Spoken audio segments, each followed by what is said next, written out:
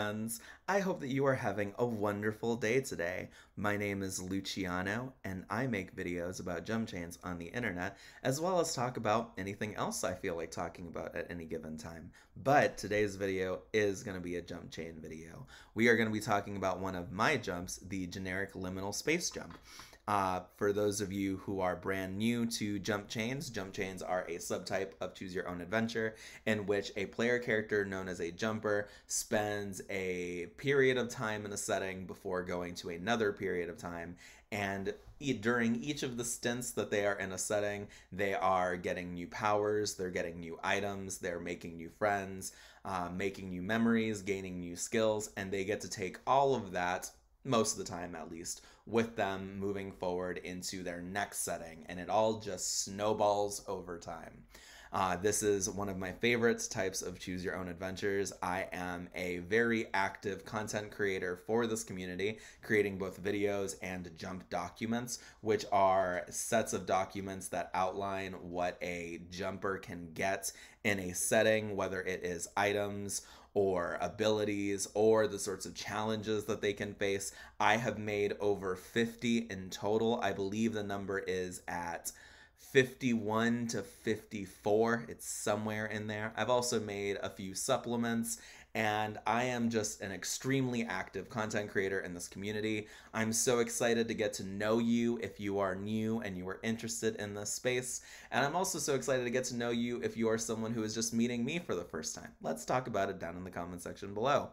So this is one of my jumps. This is a generic, which means that it is not keyed to a specific setting. You can take this jump, and while there are rules, assuming you take this jump in isolation about where you would go and the sort of stuff that you would get up to, you do not have to take it in isolation. You can take it and you can go to a different setting if you want. You could do that with all of my jumps really, but it's especially true for my generics.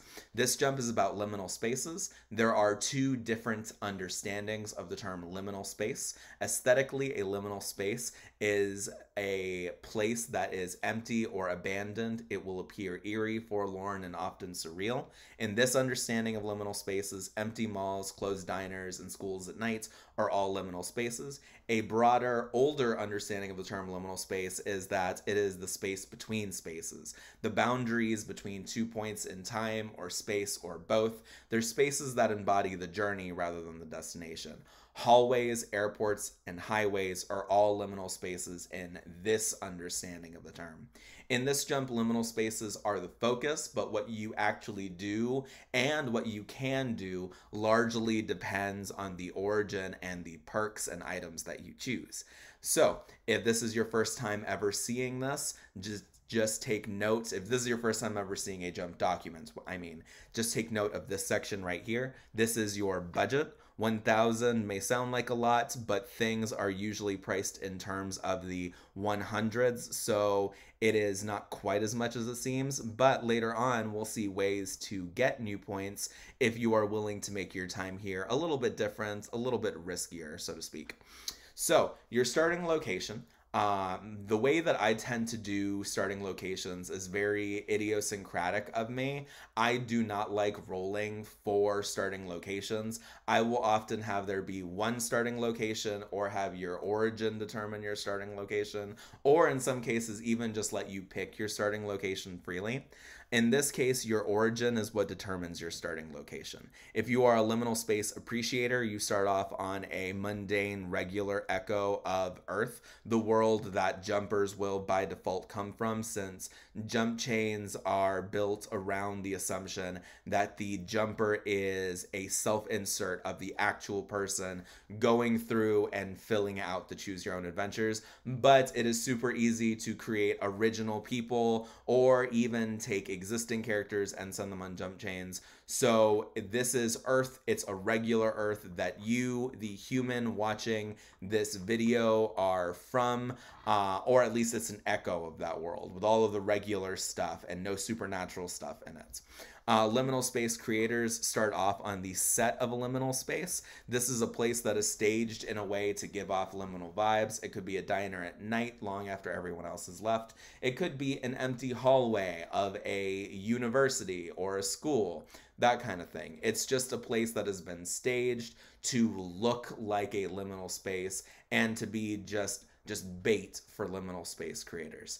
Liminal space explorers start off in an actual liminal space. This is more the conceptual version of a liminal space. It is not just any place that is empty and abandoned, or any place that is the transition between two different places. It is an actual conceptual location. Liminal space explorers, this is the more supernatural origin of the origins here, so just keep that in mind. Your age and gender, you can freely determine both your age and gender for the purpose of your time in this setting. Not every jump has that. Many older jumps will have it so that you roll a dice and then maybe you add a few years for the sake of your age. Or you roll a dice for the sake of determining your gender. Although usually the way that that works is your gender defaults to whatever the last gender you were in your last jump happened to be. People say gender. Oftentimes what they mean is sex. I don't really care. In most of my jumps, your gender and your age are just not super important. So I tend to let people freely pick them when they come to my jumps, but that's not always the case. Although that sort of philosophy is becoming very common among newer jump documents, which is the term for this type of thing that you're looking at right now. Origins. There are 3 origins in this particular jump. All of them are free. Liminal space appreciators are people who are just fans of liminal spaces. It's people who will just look at liminal space compilation videos on YouTube, are people who will daydream about liminal spaces. Liminal space creators are people who actually create liminal spaces, and what I mean by this is those are the people who create compilations on the internet. They take and edit photos and videos so that way something has liminal space vibes.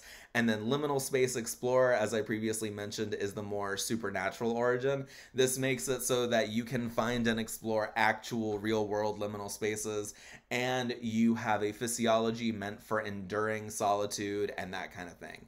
All of these origins have perk trees and item trees that are unique to them. All of them have the same number of perks and items, and all of them get their 100 liminal point perks and items for free, with the rest being discounted by 50%. So we'll take a look at that in a second. There is also a undiscounted perk in this particular jump. It is only one and it is free. It is definitions. You understand the definitions are context sensitive and are akin to living things that grow and mutate over time. You know that what a word means in this reality or even this decade may not be what it means in the future or in another setting. You can also educate people on what different words mean in different realities, and they'll accept this and learn from it. And you are fantastic at accepting and internalizing these new definitions. Liminal space appreciators have 4 perks. Everyone here has 4 perks for their perk trees. The first one, which is free for them, is calming, which makes it so that by engaging in a passive activity that you enjoy, you can enter a meditative state wherein you would gain all the benefits you would from meditating. This is a simple freebie, but it has the potential to be really strong if your jumper has been to a bunch of settings or goes to a bunch of settings where meditation is a handy and powerful thing in future jumps. So moving forward, the next perk in this origin is why though. You have an intuitive understanding of why you like the things that you like, and you can eloquently explain why you like them. This may not make others feel the same way that you do, so if you really like something, this may not make them really like it, but they'll at least understand why you like it. Community makes you quite good at finding others who share your interests. You can find or even build communities of people who happen to enjoy the same thing. And restorative, which is the capstone perk, that is a term that means that it is the most expensive perk in a given perk tree. makes it so that the things that you love, enjoy, and appreciate are actually appreciatively restorative to you. When you do the things that you love or otherwise sit down and appreciate something that truly fulfills you, your rate of healing is improved. This is especially pronounced on a mental level, but even your rate of physical healing is notably improved. This is just what this one perk tree looks like. As you can see, this is meant to be a fairly safe setting. Many of my jumps are designed in ways that you could totally endure them as first jumps, which is when a jumper will be at their weakest, short of them going to a gauntlet or taking a power lockout drawback, and they will get stuff that is useful and valuable to them in the future.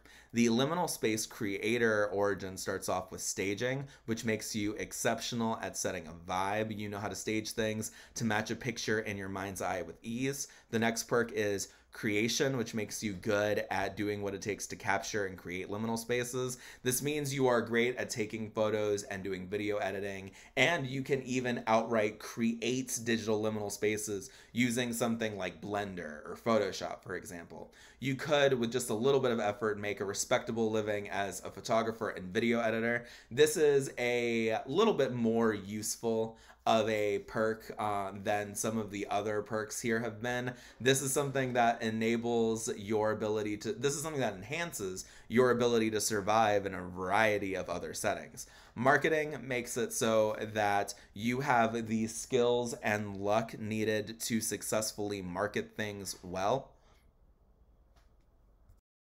Stone perk for this origin is transporter, which makes it so that the things that you create are real to an extent. You can temporarily send people to liminal spaces you create. They'll be in the space for a few minutes as far as real life time goes, but they'll experience it for as long as they wish, and they'll experience no pain, no harm, or discomfort while in the liminal space. You can send people into the images you create or videos you make, and while at first this is only true for liminal images and videos, with time and training, you can figure out how to send people into other images and videos that you create. So this is one of the first truly supernatural perks here.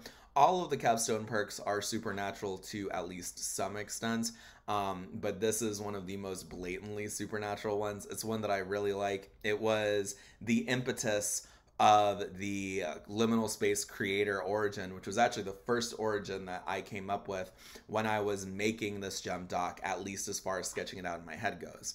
The final origins perks began with one jumper, which makes it so that you are not negatively affected by being by yourself, which is something that is very handy for many different types of jumpers. There are a number of jumpers who will eventually go into settings where they are by themselves, at least by default, and it will take them many days, weeks, or even months to find other people, and certainly to befriend and work with other people. One big example of this that comes to mind is Minecraft, where jumpers can spend even entire years without encountering other people if they have bad enough luck, or if they went and overstacked themselves with drawbacks. So that's certainly something that could be quite handy. Liminal lore is the next perk. This makes it so that you are able to naturally come across liminal spaces in real life. You have a natural radar that points you towards such locations, which is unerring and perpetually updates, so you always know where to go to find both mundane and naturally occurring liminal spaces, and portals or pathways to less mundane ones that are a little bit more back rooms and a little bit less float video compilations. Liminal physiology makes it so that when you're in a liminal space, even a natural and real one, you're immune to things like hunger and thirst, and you don't need sleep. This is an exceptional ability. It is something that even in the real world can be incredibly handy if you are doing something like being a long distance truck driver, because that would work to include the highway definition of liminal space, or highways as liminal spaces. The final capstone perk for this jump is the journey. It lets you utilize liminal spaces as passages or steps in a journey. You can transport yourself into a liminal version of your surroundings, which will be a little bit taxing, but when you do, you'll be able to continue your journey unobstructed by things like foes or traffic. This can be used to do things like drive down a busy stretch of highway or dart through a crowded mall. This is a very fun ability. I definitely think that a lot of jumpers could have fun with this. I think that this is especially good for a jumper who is getting ready to do something like go to Fallout or go to one of the Elder Scrolls games and just does not want to have random encounters with foes or with like dangerous wild animals. This is a very handy way to do something like that, and it's probably the most useful perk in this jump for most jumpers who will eventually go to like adventure settings. Moving forward, there is the item section. Each one of the origins here has its own item tree, and just like in the perk tree, you get discounts on the prices that you would pay for something in your chosen origin. So, for example, the Liminal Space Appreciators get Liminal albums for free, and they get the favorite Liminal Space at a discounted rate that would only cost 200 instead of 400. So the Liminal Space Appreciator has the Liminal Albums item for free, which is a weekly delivery that drops off albums filled with photos of liminal spaces in your warehouse, or if this is your first jump, just to wherever you're living. From here, you can get a club, which is a club of liminal space enjoyers that recognizes you as a full member. At the start of every jump, this club will expand a little bit, and it's filled with generic people who just like liminality in both of its definitions and who also like you. Every week, this club will have a small get-together wherein members share liminal art, photography, and videos, and where the club itself purchases a fun meal, such as burgers for everybody or pizza. Favorite liminal space is a single liminal space that is now located in your warehouse or in some other space you can access if this is your first jump or you otherwise don't have an equivalent of the jump chain warehouse. It's your favorite liminal space, or if you are new to this hobby and aesthetic, then it is one that is perfectly tailored to you. For some, this would be the underground Las Vegas Butler, while others, I said Butler, bunker, while others might get an empty Chow Garden. Regardless of what sort of liminal space you get, it will be empty of all it will be empty of all non-plant life. This is a correction that I am making. It is something that someone asked me over on, I think it's Space Battles. It was a very good question. I meant to say it will be empty of like all sapient mobile life. You will be the only person or animal there, but you might see plants, that kind of thing. While in this place, powers that passively heal you or restore you are enhanced and your physiological needs are met, which means that you can forego eating by spending time in this space. Now, how you are able to game that really depends on the specifics of your build, but it's certainly something that you can cheese. Liminal space creators get capture and creation for free. It is a full suite of technology that you need to capture and create liminal spaces, like a laptop that's outfitted with standard fiat backing and a suite of programs for image and video editing and creation. It also includes photography equipment. The archive is a perfect archive of all of the liminal space media you've created. You'll never need to worry about losing something you've created, and you can sell infinite copies of what this archive stores, as its contents will always immediately replenish. So if you are a liminal space photographer and you sell photos that you create, you can sell an infinite number of those photos just by reaching into this archive and withdrawing copies. Liminal Space Finder is a device that lets you find liminal spaces. It's a radar that can be set to look for places that fulfill certain criteria, and when keyed to those places, you actually reach, lets you instantly travel back and forth between them and properties that you own. This way you can more easily and organically capture such images. Basically, this is a combination of a radar and a teleportation device. Very handy, although it's pretty difficult to cheese because it's meant to be for liminal spaces, but I'm sure a creative jumper can find a way to cheese the heck out of it. Liminal Space Explorers get Explorer's Clothes, which is an outfit that you can don at any time that's well suited for exploring and travel. Peaceful Liminal Dreams is actually a reference to a choose your own adventure that I made, which was not a jump chain choose your own adventure, but rather just a normal choose your own adventure. I've made a video about it in the past. And you can share this with others, letting them get their own peaceful liminal dreamscape. Liminal teleporter is a device that's usable once a month and sends someone to a liminal space that is a dark reflection of the place they were in when it was used. This is more substantial than liminal space creator, even though that does something vaguely similar, because this sends someone to a real liminal space from which a normal person cannot escape.